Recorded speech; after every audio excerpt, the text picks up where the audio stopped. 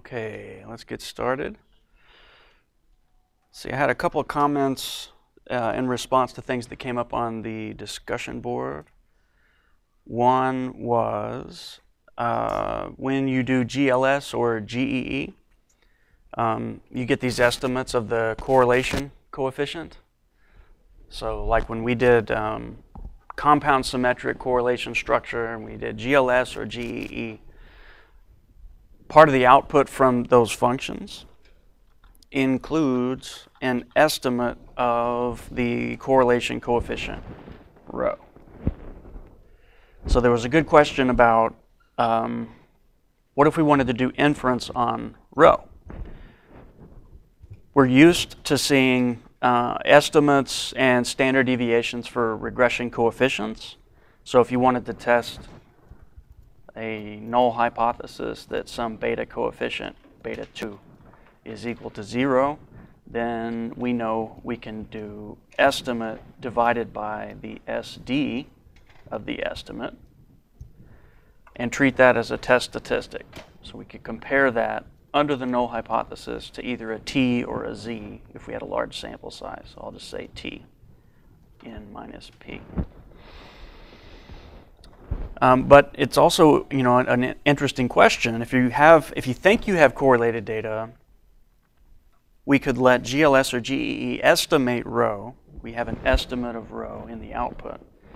How could I assess whether rho is really not 0?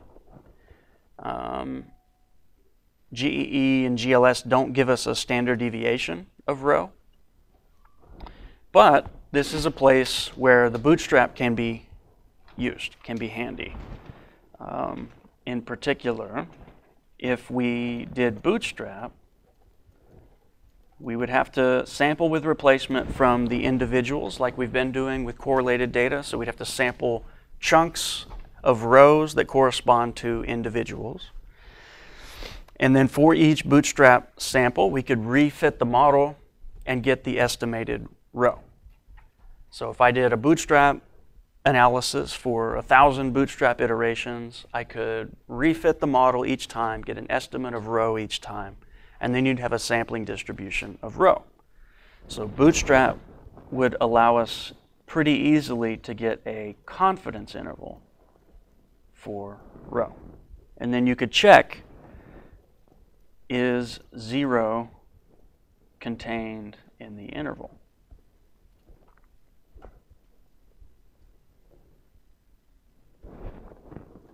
And that would be statistical inference, essentially doing a hypothesis test for whether there is any correlation in the data, any non-zero correlation. What was the other question?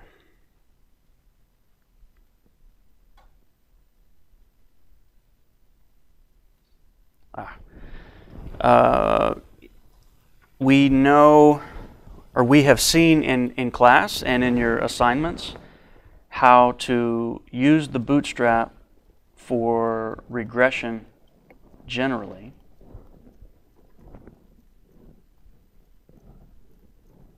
What we have used it for so far is confidence intervals. So for example, if we had a model and we wanted to have a confidence interval for some beta coefficient or a sum of beta coefficients, beta 0 plus beta 2, say, or the 12-year-old girl example and the other one of our data sets, we could sample with replacement, refit the model each time, and get a confidence interval for any function of the betas that we want. That's for a confidence interval. If you want a hypothesis test, so if we wanted to use bootstrap to do a hypothesis test and compute a p-value, there's a little bit of an extra step involved. We saw earlier on in the semester when we talked about bootstrap inference that if you want a confidence interval, you just sample with replacement from your data, recompute whatever it is you're estimating, and store it. That gives you a sampling distribution from which you can get confidence interval. And if you want to do a test, the prerequisite is that you transform the data to force the null hypothesis to be true. So for example, if we just had univariate data and we wanted to test is the mean in this population equal to such and such, before doing the resampling, we would transform the data to make it have mean such and such. That's because a p-value is a probability when the null hypothesis is true. Suppose we had a regression model like this one, beta 0 plus beta 1 xi plus beta 2 zi. And suppose we wanted to test a null hypothesis.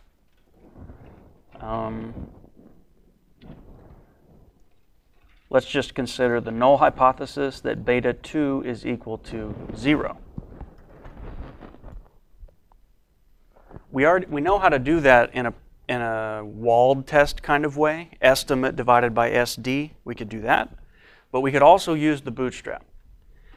If I wanted to use the bootstrap to compute a p-value for a regression model, let me point you to some notes that we saw a while back. Our regression notes. I didn't cover this slide in lecture, so let me briefly comment on it.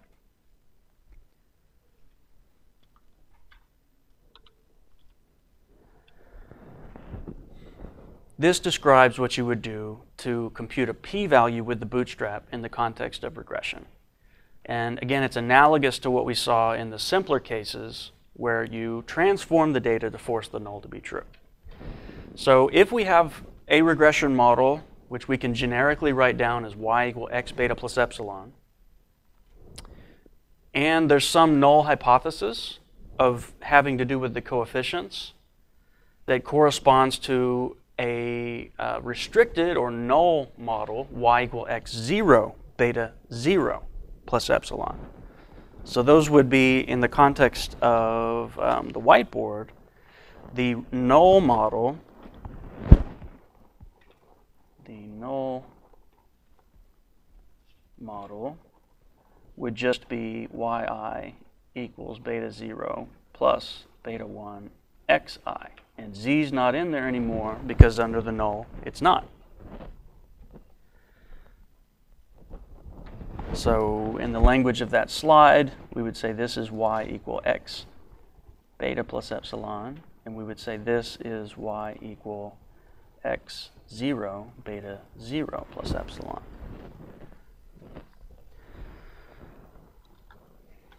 So the way that we would proceed is that we need to like simulate data from that null model. We need to generate bootstrap samples as if they came from the null model. And the way we can do that is to sample the residuals with replacement. Instead of sampling rows of our data, response and predictors, we can sample residuals. We can do this even for the confidence interval application. There's two ways to do bootstrap with regression, two common ways. One is to sample, like we've been doing, rows of the data. But an equivalent, not exactly equivalent, but theoretically, justifiably comparable way is to sample the residuals. So let me show you, it's easier to see in the confidence interval application. If I wanted a confidence interval for some function of the betas, we could fit the model. Let's fit the original model, beta 0 plus beta 1 and beta 2 plus epsilon. Once we fit this model, we have estimates of the beta coefficients. We have estimates of the residuals as well, because the residuals are just truth minus fitted. So one way to bootstrap is to sample with replacement from the epsilon I hats. Then add those back to the fitted values from the model.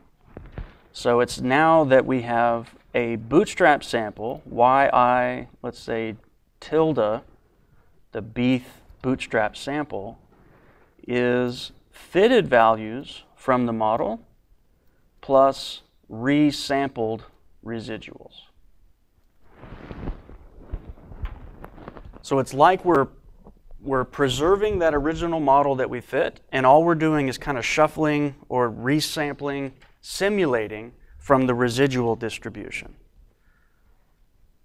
That yi tilde b would still have the same covariates as individual I. The only thing that has changed is the response value is now a little different from the original. But it works the same way. You can redo this many times and then get a valid confidence interval. If I want a hypothesis test, then what I want to do, so for a hypothesis test,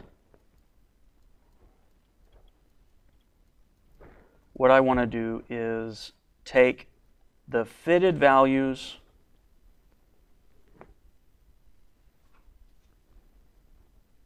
under the null model and add to them the resampled residuals. This is what we want to do because this is like analogous to simulating from the null model. If I go to the fitted values under the null model and I add in these resampled residuals, I get back like a simulated version of our data under the null model. And now the sampling distribution that we get after doing the bootstrapping is a null sampling distribution.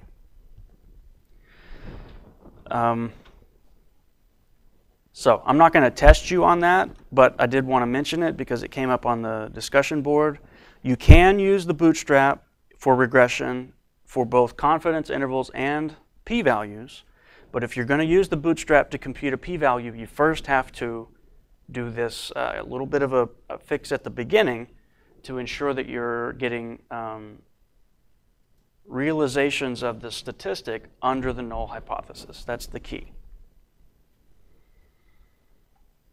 It's easier to do the sampling of response and rows of the design matrix because you don't have to do this transformation thing.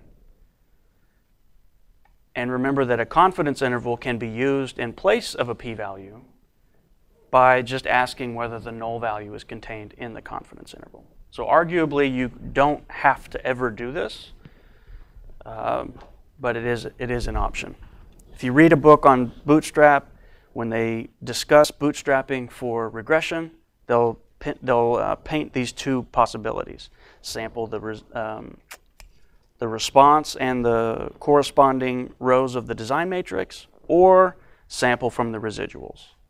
There are a couple of minor points that give one some benefits over the other. Sampling the residuals, for example, has stronger dependence on the model itself being correct because you're using the model more directly in the routine. Sampling just the response and the rows of the design matrix is more, it has less attachment to assumptions of the model. So I think it's more generally recommended.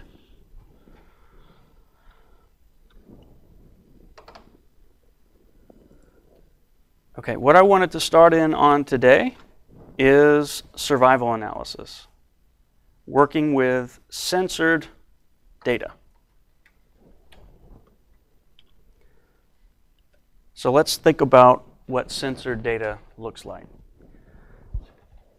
Survival analysis originally grew out of applications of time to event, like time to death, time to failure of a device or something. So it doesn't have to be biologically related. It could be that we're watching a device in an airplane and waiting until it fails. Or we work for a national laboratory and we're waiting for ordnance to decay to the point where it's not effective anymore.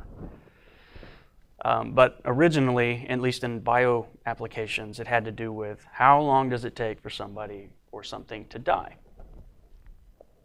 So you might also see survival analysis described as time to event data. The challenge with survival data is that it is subject to this statistical issue of censoring.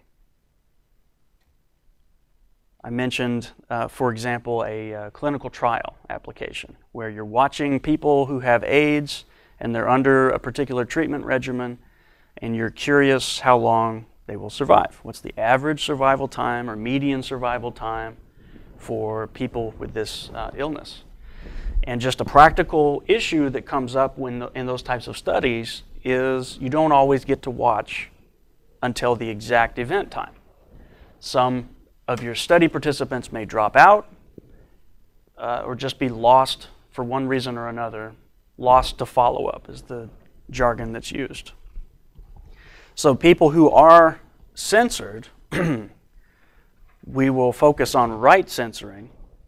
What that would mean is if this person was censored, we know that they lived a certain amount of time, at least, but then we don't know the actual event time. So they could have died the day after our last visit with them, or they could still be alive. We have no way of knowing.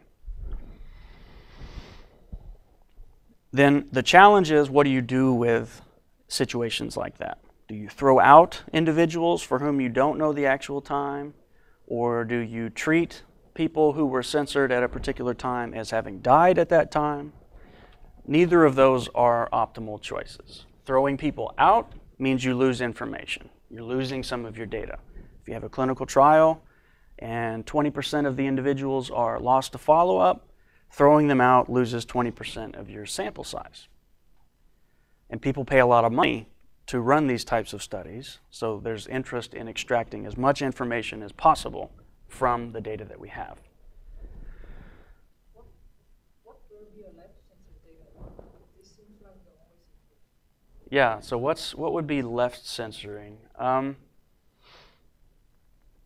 So one setting that I'm familiar with is protein mass spectrometry. So mass spectrometry is like have a mouse, you extract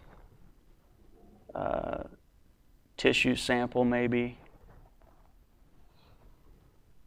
and then it goes into a mass spectrometer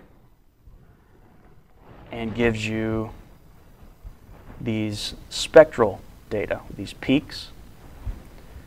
On the horizontal axis is a function of mass, and the interest is in where are peaks. Peaks in this spectra corresponds to, roughly speaking, pieces of a protein. So you're interested in saying, here's protein A, there's protein B, there's protein C, and then quantification is done by either peak height or area under the peak, some kind of measure of the intensity of the peak. So if you do this type of experiment, you wind up with a data set like proteins in one column, so like protein 1, protein 2, ... M. And for each of your sampled individuals, we'll say mice, so mouse 1, mouse 2, ... mouse N, you have numbers. And these are peak height, maybe, or peak areas. What happens often in these types of applications is you have numbers, so 20.172, 18.05, but maybe an NA here, a missing value for one of the mice. The way that you would have a missing value in this application is if the protein was not present in that mouse, or if its intensity was so low that you couldn't detect it. So if you have spectral data like this, if you zoom in on the lower end, you have this kind of noisy stuff that may just be background noise or contaminants in the sample. And the algorithms are able to find peaks that are sufficiently above that noise. But if there's a peak, like a real peak, that does not rise above that lower detection limit, then you just don't have any number because it can't be detected. So in the context of data like that, where there's a lower detection limit, it may be that nothing is recorded, but that doesn't necessarily mean nothing was there.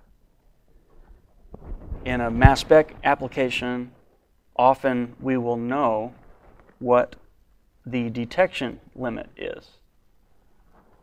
I can detect peaks above some small number. And if mouse N was not observed to have this particular protein, what I really should say is mouse N had an abundance or an intensity no bigger than the detection limit. It's not like it wasn't necessarily there. It's not like the actual intensity was 0. It was less than or equal to the detection limit. Right censoring is the other way around.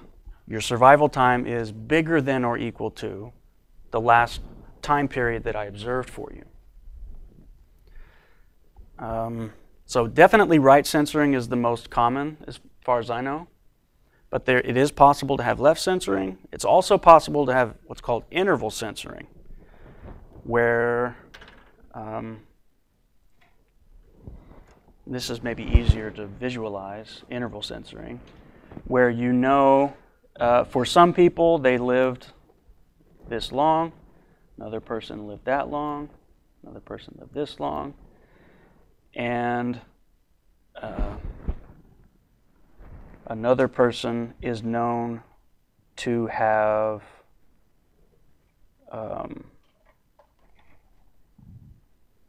let's see.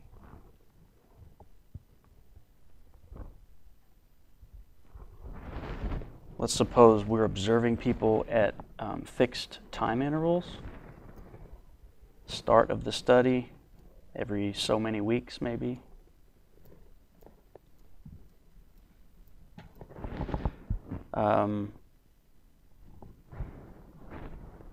If somebody was still alive at this time point, but was lost to follow-up at that time point, that's not a good description. I'm not coming up with a good example off the top of my head.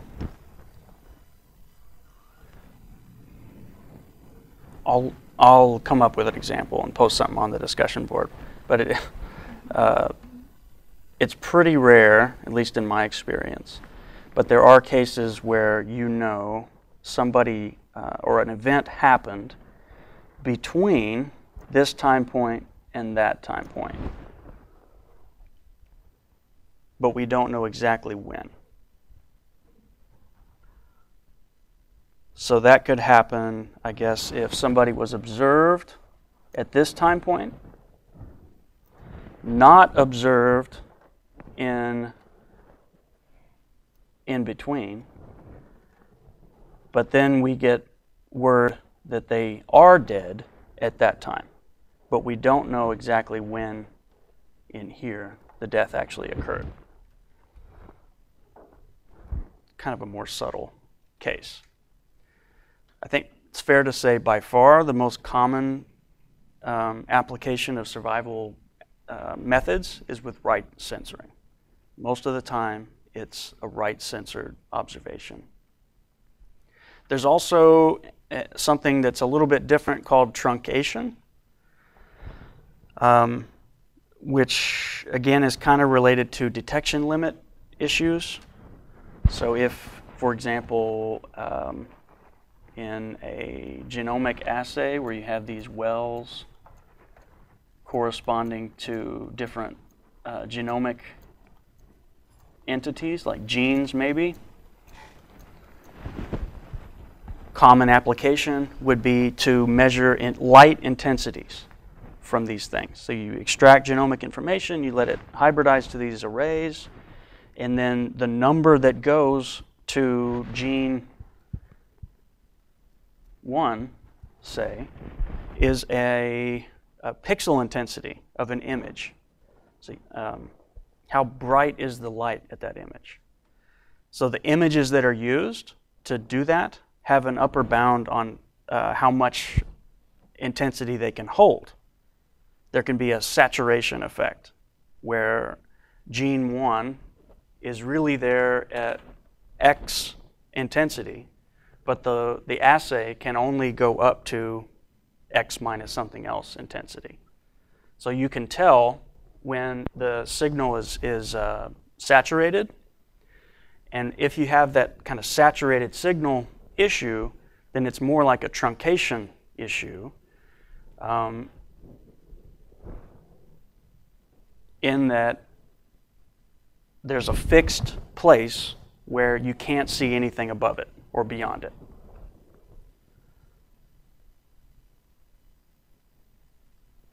So let me just say, general advice as a data analyst. Things to think about, things to ask your collaborators about to make sure you understand the data. One of them is correlation. So we always want to understand what is the nature of these different individuals or replications in my data set. Are these biological replicates or are they technical replicates? Are they repeat draws from the population or are they just repeated measurements on the same draw from the population? That's one thing you definitely want to be aware of and have the answer to. Another thing that you want to have the answer to is, if we are looking at time to event data, do we have actual time to event data, or do we have this censoring going on? Because the person you're collaborating with may not know the statistical issue. So in the context of time to event data, you always want to be thinking, do we have the actual times, or is there potentially censoring going on? Just like with correlated data, if we don't account for the correlation, it can mess up our inference. We can have wrong p-values, wrong confidence intervals. With time to event data, if we don't have actual time to event and there's really censoring, we can have biased inference as well. I showed you a simulation on Friday with simulated survival data, and we saw implications on inference. Confidence intervals did not contain at the rate that we claimed.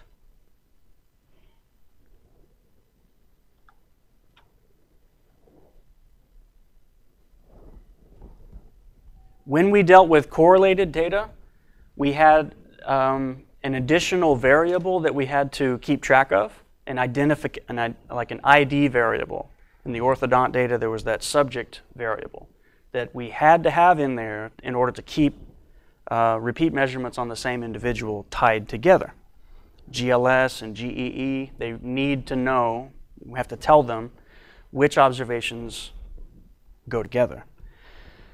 With survival data, since we have this extra complication of censoring, we have an extra variable as well. So down at the bottom of this slide, this is the common or the standard notation. For each individual, we have an event time. How long did you live? How long until you died under our study? But we also have an indicator variable that tells us whether or not it was an actual event time or whether it was a censored event time. So in our clinical trial, for each person, we have how long did it take, or how long were they under study, and we need an indicator for whether that time of study resulted in death or loss to observation, loss to follow-up. So we're going to represent this as TI for the event time that goes together with delta I, censoring indicator. And delta I will be equal to 1 if an actual event happened, if this was the actual time of death, or 0 if it was censored. Here's a simple example. So time to death from HIV after diagnosis for 5 people. Subject 1, time, the observed event time was 5. Let's say 5 months. The censoring indicator delta is equal to 1. That means individual 1 was observed to die at 5 months. Individual 2 was observed for 6 months, but that was not when they were observed to die. We did not observe their death time. Delta is equal to 0, so that person has a censored observation, right censored. 3, 4, and 5, those subjects were observed to have actual event times. Okay, yes? Can you have a less censor if they don't die from HIV? Good question. So what happens if somebody doesn't die from HIV? That brings in another statistical issue of like there's something called competing risks. If you're studying people with HIV, but they die from infection, you know, from their suppressed immune response or something like that, it's not necessarily HIV, or they die from complications from the treatment that they're on, that causes additional issues. And I don't think the general rule is to treat those people as right censored. I think there's special stuff that we do with them. Let me go to the end of my notes here. I think I have something about that, competing risks. This is slide 41. So suppose we have a cohort of men followed for 5 years. What you would do is you'd have to keep track of what was the cause of death. So there would be a target cause if we're studying people for cardiovascular disease. If somebody died from cancer, they didn't die from cardiovascular disease. And there's a whole host of additional details that can be brought to bear on that type of application. So clinical trial applications have several of these kind of challenges embedded in them.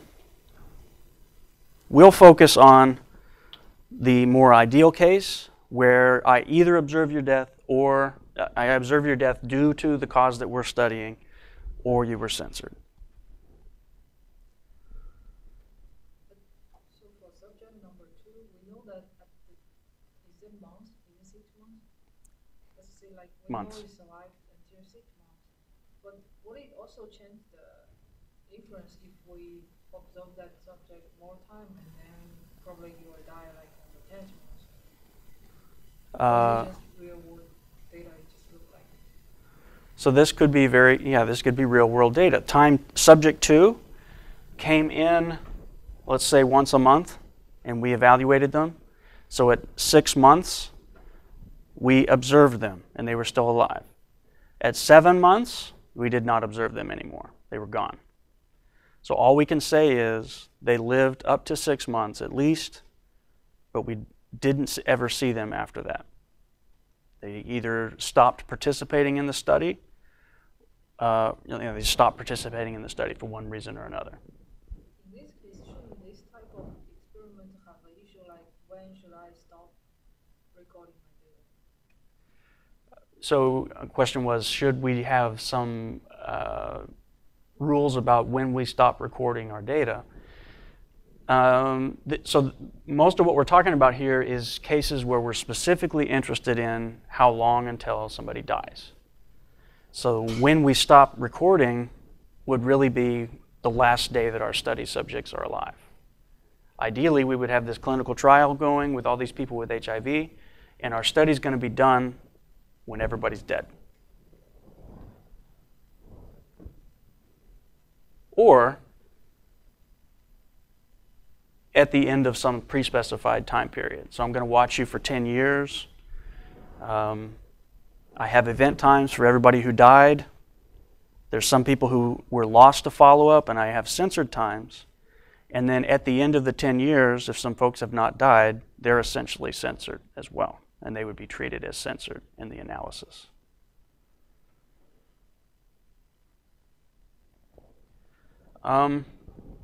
With survival data, because we're interested in time to death or time to event,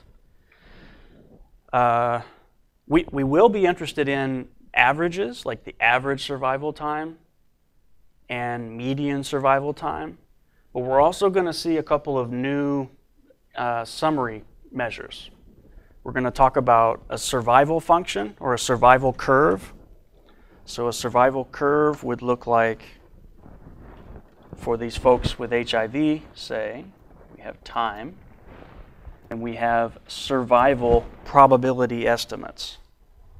A survival function is S of t is the probability that time is at least t, little t. This is 1 minus a CDF, probability that t is less than or equal to t. CDF is just the probability that the random variable is less than or equal to that. 1 minus that is probability that it's bigger than or equal to that. That's a survival function. So it's kind of a new concept for us, a survival function. If you were diagnosed with cancer, one of the things your doctor would share with you is some kind of picture like this. For men with stage 5 prostate cancer in your age category with your demographics, this is the estimated survival curve. So you have, this goes from 0 to 1. You have very high probability of living out the year, say, but then here are how your probabilities play out over time. 20% probability of living 5 or more years or something like that. Survival curves are a commonly used summary method for time to event outcomes. Means and medians are also valid. Your average survival time when in this situation is such and such. We can compute that. But the first thing we're going to learn about with survival data is how to estimate survival functions or survival curves. So that's new. That will be new. And then the other thing that will be new is we're going to talk about a summary measure called a hazard. Totally new concept for us. When you do logistic regression, if you've done logistic regression, you know that part of the fun of doing logistic regression is that you have to talk in terms of odds and odds ratios. The reason for that is because there's mathematically convenient ways to do regression with 0-1 data if you talk about odds. It's a similar issue here. There are some nice techniques that are available to us with survival data. If we talk not about means, mean survival time, but about this new quantity called hazard. So we'll have to get a little comfortable with dealing with regression coefficients that are not mean differences. They're differences in hazards. We'll talk about hazard ratios. Just like in logistic regression, we talk about odds ratios. So let me continue with this simple example and show you what a survival function looks like and how we can estimate it when we have censored data. So here's the definition of a survival function. S of t is the probability that the survival time is bigger than or equal to little t. And that could be a function of covariance x. So for your particular situation, your race, gender, age, and everything, what is your covariate-specific survival function? If we did not have censoring, let's look at our data here. Suppose we had 5, 6, 8, 3, 22, and they were all exact survival times, event times. So censored survival times, suppose, are 3, 5, 6, 8, 22. 3, 5, 6, 8, 22. We have 5 individuals in our study.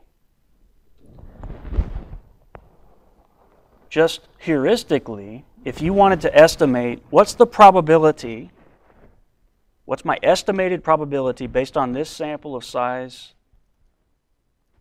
5, that you live, let's do, so here's 3, 6, 9,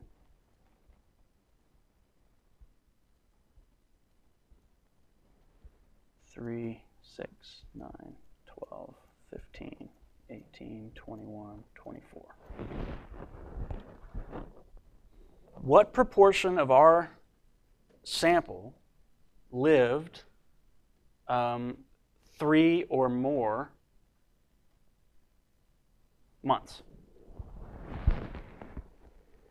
A survival function goes from 0 to 1, and a sensible estimate of the survival probability at time 3 would be what proportion of the people survived 3 or more months. With these data, everybody survived 3 or more. One person died at 3, right at 3. So we'll say they survived up to 3. You might want to call this, we might want to treat that person as having survived up to time 3. Certainly after time 3, at say time 4, what's the estimated probability that you live 4 or more? There's 4 out of 5 who lived 4 or more. My estimated probability then at time 4 would be 0.8, 4 out of 5.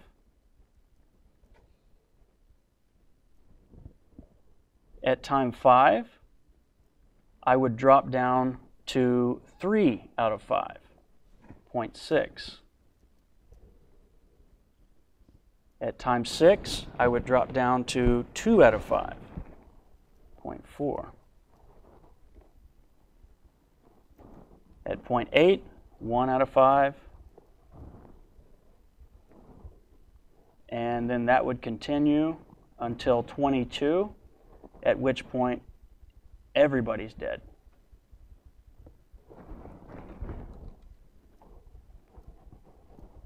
So an estimated survival function, one way to do it is with what's called a step function, like that. If we didn't have any censoring, you could construct one of these what are called empirical survival functions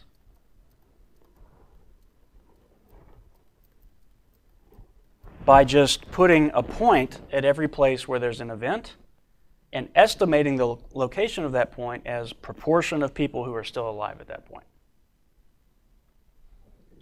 So what we're going to do is try to do this type of estimate in such a way that we are able to handle cases where one or more of these are actually censored. It's a simple solution if there is no censoring.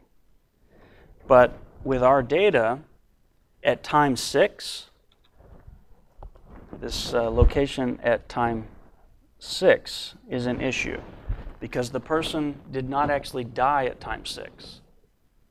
They were lost at time 6. So they died at something greater than or equal to time 6.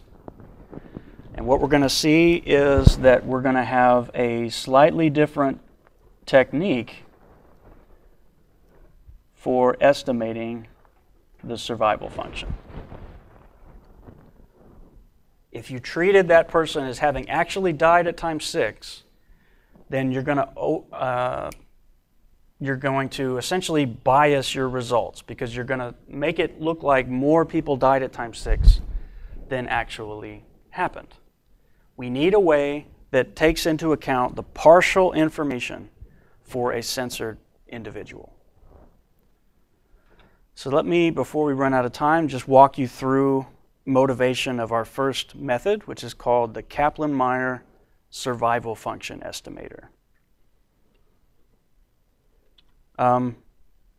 With our data, let's note that we start at time 0. Because all of our numbers were bigger than 0, we're going to start with probability that t is bigger than or equal to 0. The survival probability at 0 is set equal to 1. That's where we start. And now let's think about what happens at each of the event times. If I'm going to build like a step function kind of representation of a survival curve, then there's only potential changes to this function at actual event times. For example, at time 3. What is the survival probability at time 3? We can write this as the product of a conditional and a marginal probability. Specifically, the probability that you live at least 3 is the same thing as the probability you don't die at 3 and you survived to time 3. So you living at least 3 is equivalent to the event, the joint event, that you didn't die before time 3 and you didn't die at time 3. The only other option is you lived more than 3. So the probability of living at least 3 can be written as probability, right, so let me back up real quick. I'm saying that the probability that t is at least 3 is the same thing as the probability that you survived until 3 and didn't die at time 3. That's a joint probability, like probability of this and that. And joint probabilities can be written as marginal or conditional times marginal. So probability of, for example, x and y is the same thing as probability of y given x times the probability of x. Basic probability result. So I can apply that result here to say that joint probability is the same thing as don't die at 3, given that you survived until 3, times probability that you survived till time 3.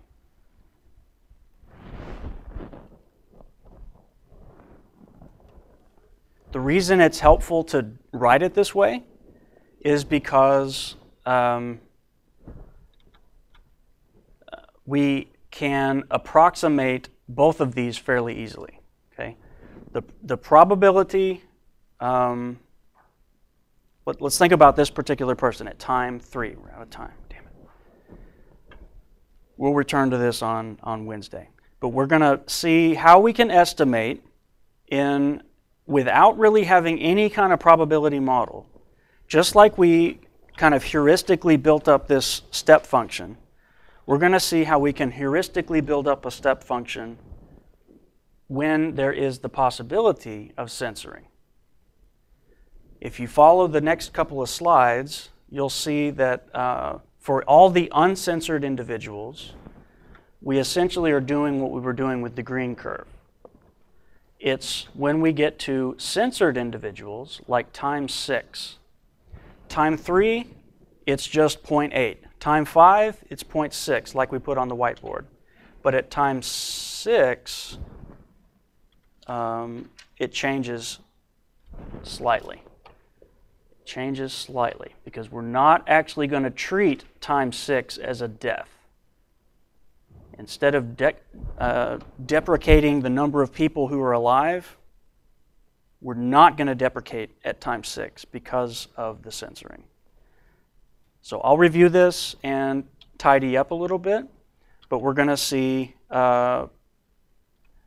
survival curve estimate and a valid one with censoring.